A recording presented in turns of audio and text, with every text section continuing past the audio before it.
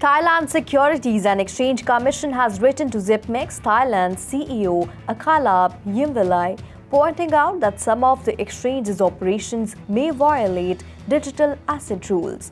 According to the report, Zipmex Asia Pte.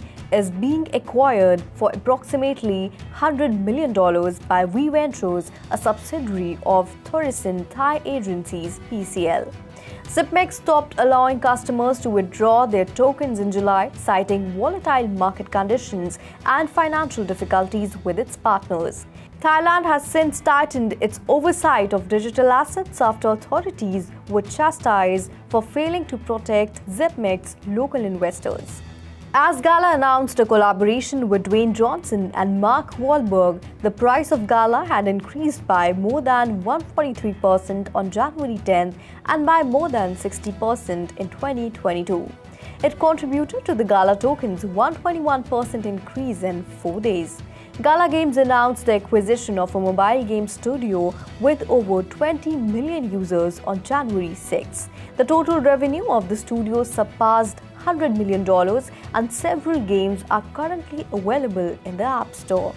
However, the token fell after Gala Games deleted the tweet announcing the partnership.